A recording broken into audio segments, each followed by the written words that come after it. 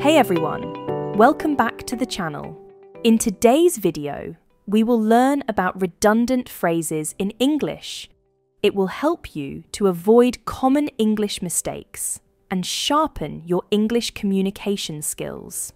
What are redundant phrases or words?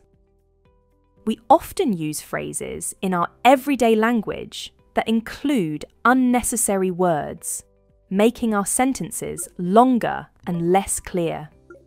These are called redundant phrases. By trimming out the extra words, we can make our language more precise and effective. So, stick around as we explore some common redundant phrases that even advanced English speakers often use, and learn how to streamline your speech for better communication. Let's get started. The first on my list is, I will revert back to you tomorrow. This is a common mistake people make while speaking and writing English. Revert means to go back or respond to someone. And back also means to return to someone or something. Both revert and back mean almost the same thing. They both talk about going back or returning. So, when you say revert back, you're repeating the idea twice. You don't need to say the same thing twice. Just saying revert is enough because it already means to return or respond. So, you can simply say, I will revert to you tomorrow. Here's the next one. Can you repeat that again, please? Now, in this sentence, repeat means to say or do something one more time. And again also means one more time. When you say repeat, you already mean to do something again. So, when you add again, you're saying one more time twice. That does not sound right. You don't need to use both words. Just saying repeat is enough because it already means to do it again. So, you can simply say, can you repeat that please? Here's the next one. We need to do some advanced planning for the project. Now, planning means thinking ahead or making decisions about what to do in the future. And advance also means thinking ahead or doing something before it's needed. Just saying planning is enough because it already means preparing in advance. Using both advance and planning is like saying the same thing twice. It doesn't add anything new to your sentence.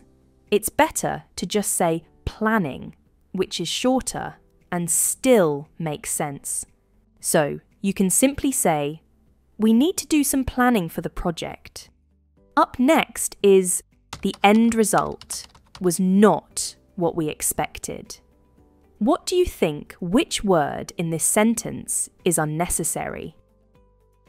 Result means the outcome of something, and the end also means the final part of something. You don't have to use both words. Simply saying result is sufficient because it already refers to the final outcome. So, you can just say, the result was not what we expected. Here's the next one. She received a free gift with her purchase. When you say, she received a free gift with her purchase, the word free is not needed because a gift is always free. A gift is something given without expecting anything in return. So, saying free gift is like saying wet water. It repeats the same idea twice. It's already understood that a gift doesn't cost anything. Instead, you can just say, she received a gift with her purchase. This is shorter and clearer. I hope you got it. Up next is, it was an unexpected surprise to see you here. Now, what's wrong with this? A surprise is something that is not expected. So, by saying unexpected surprise, you're repeating the same idea twice. A surprise is always something that happens when you don't expect it, right? So, saying unexpected surprise is like repeating yourself. Instead, you can just say, it was a surprise to see you here. This is shorter and clearer. Next up is, he made an unintentional mistake on the form. The word unintentional is not needed because a mistake is something that happens by accident or without planning. So, saying unintentional mistake is like saying the same thing twice. Instead, you can just say, he made a mistake on the form. This sounds much better and clearer. Here's the next one. Let's join together to make this event a success. The word join already means coming together, so adding together is extra. You can simply say, let's join to make this event a success, and it still gets the message across perfectly. By saying join together, you're repeating the same idea twice. Next on my list is, the company is known for its new innovations. When you say, the company is known for its new innovations, the word new is not needed because an innovation is something new or original by definition. Innovation already means something new and original. So, adding new before it is unnecessary. You can just say, the company is known for its innovations, and it makes perfect sense without repeating the idea. Here comes the next one. I need to withdraw cash from the ATM machine. Now, ATM is short for automated teller machine. When you say ATM machine, you're really saying machine twice. So adding the word machine after ATM is unnecessary and redundant. Instead, you can just say, I need to withdraw cash from the ATM.